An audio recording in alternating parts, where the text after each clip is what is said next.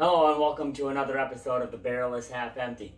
Today we are going to be doing a Sazerac Rye made by the Buffalo Trace Distillery in Frankfort, Kentucky. I recently picked this bottle up about a week ago and figured that we'd do a video with it. So, without further ado,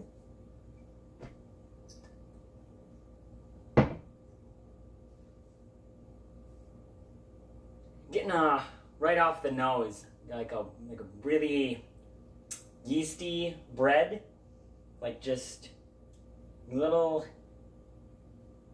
smoke to it, a campfire smoke. It just smells like rye bread. It just smells super bready. A little bit of caramel and barrel note to that.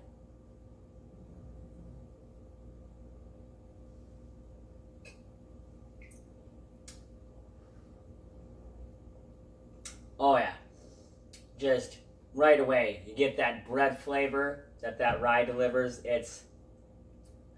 Wow, I love Sazerac. It's really good rye whiskey, probably my go-to for ryes. It just tastes like you're biting down on some really good breads. You can taste a little bit of sugars in that.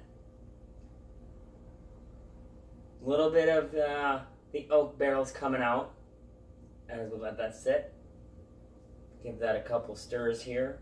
Swish that around, aerate it a bit.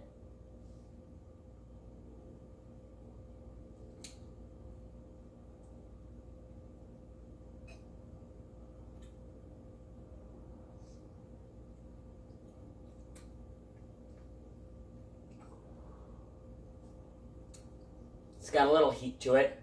Well, a little heat going down.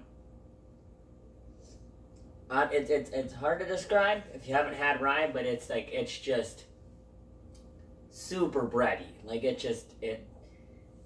tastes, I don't know if I could, it's like sugar bread. It's delightful.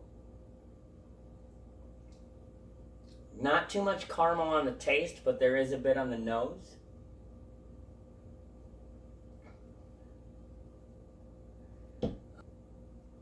Sazerac is its own company, but it's bottled, aged by the Buffalo Trace Distillery in Frankfort, and then Buffalo Trace then bottles that for Sazerac.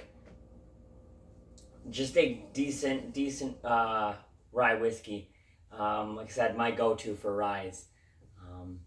So if you can find a bottle in your area, this one was about $22 where I am in the Wisconsin area. Just really good, enjoyable whiskey.